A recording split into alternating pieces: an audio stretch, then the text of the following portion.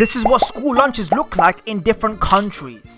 Starting off, we have the country with the worst school lunches in the world. That country is, of course, the USA. School lunches in the States look like this. The food looks like it's barely been cooked. Even the vegetables lack color. If you live in the US, my heart goes out to you, man.